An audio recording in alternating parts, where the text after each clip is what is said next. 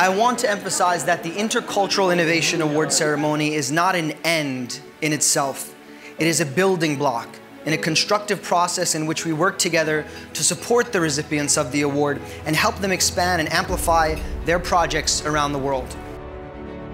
The award started in 1997. It was initiated by the BMW Group at the time, and then around 2010 we were approached by the United Nations Alliance of Civilizations, and they asked us if we wanted to partner up with them to actually move the award to a new dimension, going international. And that, I believe, is what we achieved. We are today, there are awardees, about 50 of them around the world. We are impacting over 99 different countries, and what's incredible, we have actually tripled the number of beneficiaries that are actually being impacted by these awardees.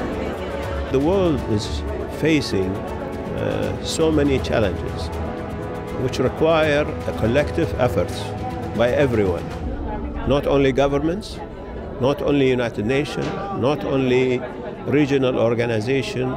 This is the only way to eliminate today what so-called extremism, terrorism, which the world is really facing with a new ideology, try to divide people than bringing people together.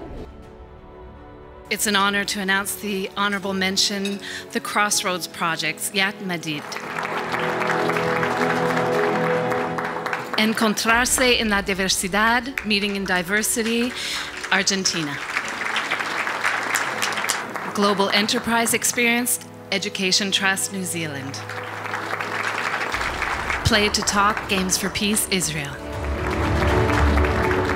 Unleash Tunisia Venture Bus, Young Leaders Entrepreneurs, Tunisia.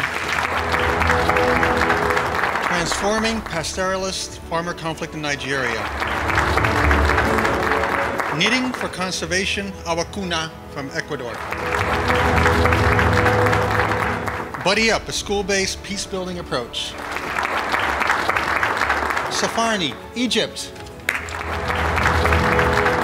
First awardee this year, Peace Rickshaws Project from Pakistan.